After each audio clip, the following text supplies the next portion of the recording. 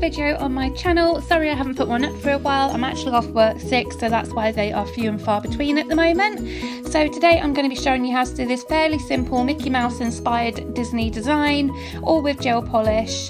So it's quite simple to do. So we're starting off with 2 coats of a nude colour. On this occasion I have used Classic by Halo from Pure Nails. So once you've got your 2 cured layers of nude down, you need a fine detailing brush and some black. Again, I'm using the Halo one from Pure Nails, and we're just going to start off by doing the outline of the face, and we'll be flash curing in between all of these steps. So you want to make sort of like the bottom of a heart shape at the top on sort of a diagonal for the top of Mickey's head, and then on the bottom you want to make a line for where the mouth goes.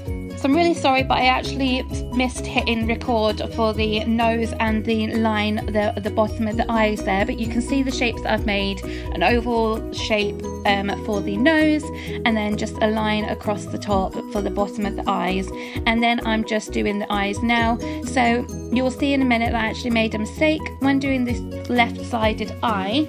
I made it too small, so I needed to go back and make it bigger, so it looks a bit of a mess at the moment, but we'll be able to sort that out later when we fill it in with the white. So if you do make any little mistakes, you don't need to panic or worry. You could go back in and clean up, but I just find it easier just to correct them later with my different colour polish. So I'm doing the outline for the tongue as well now, and as I said, we are flash curing for 10 seconds in between each of these steps, just so we don't nudge or move anything. Next step, I'll be coming in with the black to fill in all of the black areas.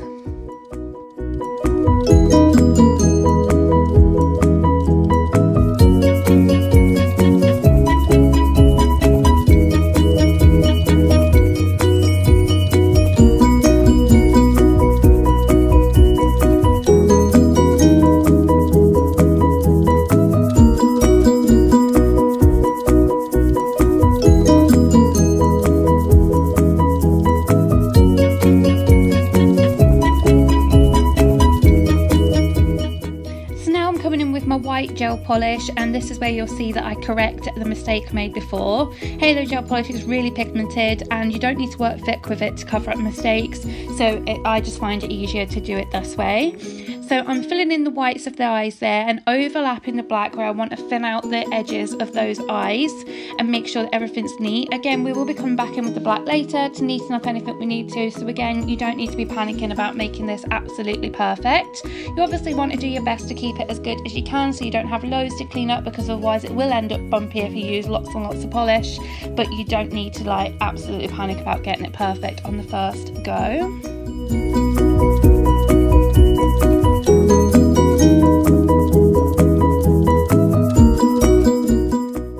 Once I'm happy with the new shape that I've created and cleared up the mess that I made before, I flash cure that again another 10 seconds, and then I'm coming in with the apple red from Halo gel polish and filling in that tongue area before coming back in with my black to finish off those eyes. So again, I'll be correcting the mistake on the left eye using this black gel polish, and you'll see how I do that in a minute. But generally when I do a face, I usually have the eyes going off to the left or the right. I just think it looks more realistic than having them look straight forward or having them looking up. It was actually my brother that helped me out with this. He's really good at drawing, and he told me it's always easier to have them looking up to the left or right. It always looks more realistic and easier to achieve.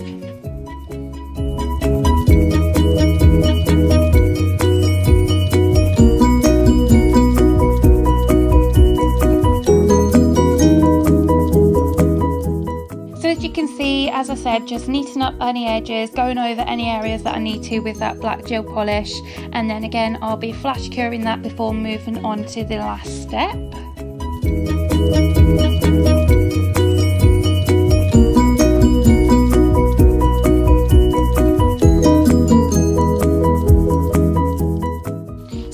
Like to do is just put a little accent onto Mickey's nose just to give it a bit more of a realistic look, and then just finally come back in once more with my black gel polish, make sure that everything is nice and neat and tidy as I want it to be, and once I've done that I'll pop it in for a full cure of 60 seconds in my LED lamp.